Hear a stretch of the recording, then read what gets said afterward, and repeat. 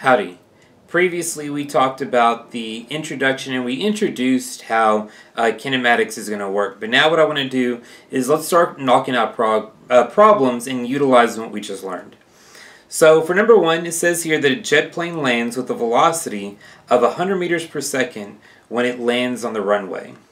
It decelerates at a rate of 5 meters per second squared.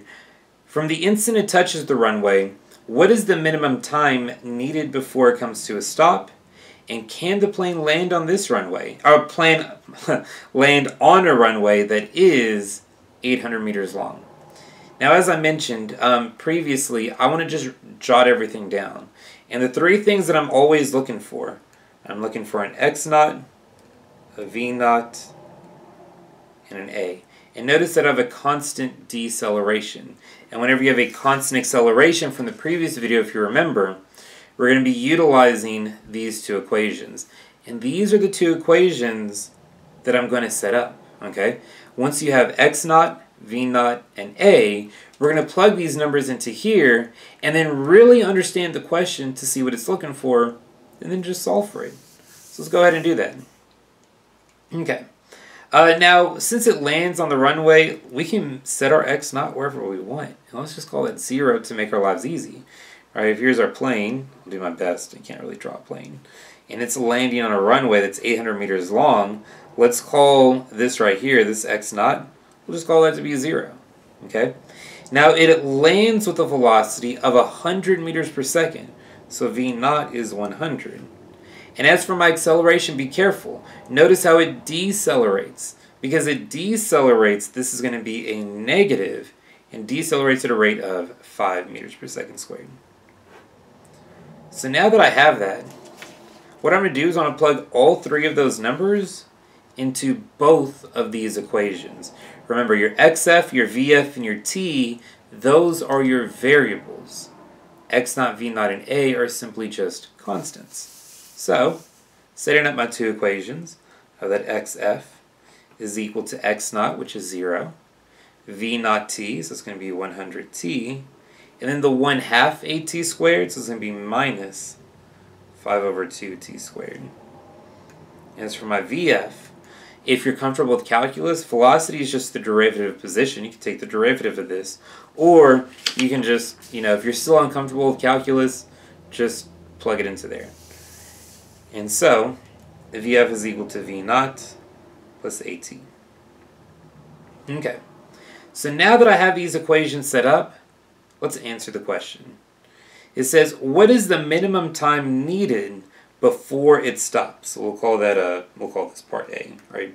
What is the minimum time needed before it stops? Well, for part A, what I need is I'm looking for the time that it takes for the velocity to equal 0. And that's what I meant previously by reading and understanding the question. The time is what I'm looking for, and that's when velocity is equal to 0.